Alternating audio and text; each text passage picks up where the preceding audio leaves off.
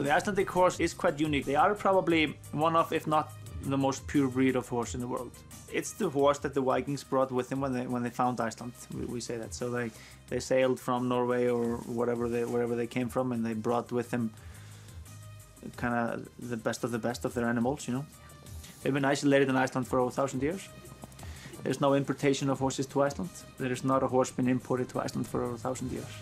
We believe that this is what nature created through survival of the fittest, and we don't believe that we can do better with crossbreeding. We think we have a very good horse. So I'm from Iceland. Iceland is a little island in the Atlantic Ocean, so you can kind of imagine if you're flying from here to, you know, Scandinavia, we are kind of in between. Iceland is actually the size of Kentucky, so it's not that big, and we only have about 300,000 people there. It has a lot of natural, beautiful places. It's becoming a very, very popular place to go to as far as tourism is by far the biggest growing industry there. The biggest misunderstanding is that it's always freezing cold there, which is not. It's called Iceland, but when I was in Iceland this winter, it was probably temperature-wise colder here most of the time than it was in Iceland. Also doesn't get warm. Good summer day is 65, 70.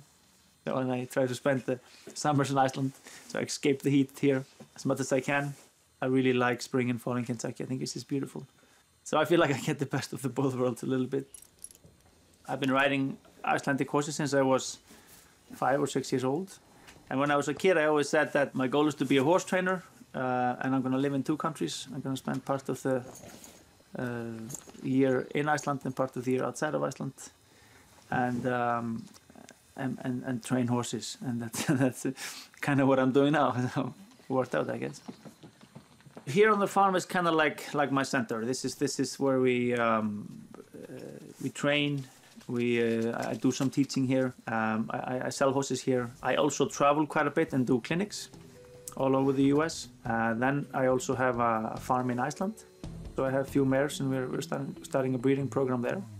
There's also, you know, training happening there, some buying and selling.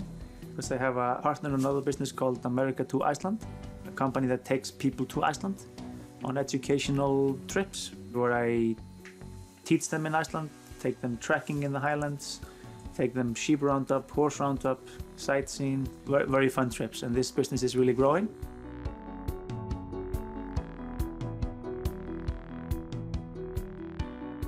The first thing I usually point out when it comes to Icelandic horse is the temperament. I think they really have great temperament. I think they're very fun to work with, then they're full of common sense, and therefore they're very enjoyable too. They are, in general, very confident and brave. They are realistically between 13.2 and 14.2, 3 hands, something like that. They are, even though they're a little bit low to the ground, they're very strong. Muscle system is like a horse, not related to a pony. The bone structure is much more related to a strong horse than a pony. Stocky build, but we still want them rather elegant, but strong build. They're probably the only breed in the world known to be ridden on 5 different gaits, and that means they're ridden on diagonal gait, lateral gait, and a single foot gait. So that means they can walk, trot, and canter. They can also do a gait we call tölt, which is a single foot 4-beat gait. Then many horses have the 5th gait we call flying pace. That's a lateral race gait, where they can reach up to 35, 40 miles an hour. The road system developed kind of late in Iceland, so they were used as a ridden transportation. When you have a horse for a ridden transportation, you don't want a bouncy horse, right? You're going far and you're going over mountains and stuff. So you want a smooth horse, and that's kind of what developed the gaits. The tölt is the gait that is used by far the most, especially by the pleasure riders, where they want to go trekking or trail riding or whatever. Tölt is the gait that is usually the gait of choice. Tölt definitely has different speeds to it. It can be anywhere from very slow, like just above walk, to extremely fast. What makes it so smooth is only one leg hits the ground at a time, so there's no suspension. There's only one leg that hits the ground at a time, and there's always 1 or 2 legs on the ground. Because of the breed, the Icelandic horse being the only horse in Iceland, we've created this huge variety, right? Very typically, other places in the world, early on, we had specialization, right? If you wanted a jumper, you'd get a jumping horse. If you wanted a dressage, you get a dressage horse. A race horse, you get a race horse. And those worlds don't mix that much. But when you only have one breed and you want to do it all, you kind of have within that breed little different kinds of horses are suitable for different things. So within the breed you can find a suitable horse for pretty much whatever you want. They have quite a bit to offer.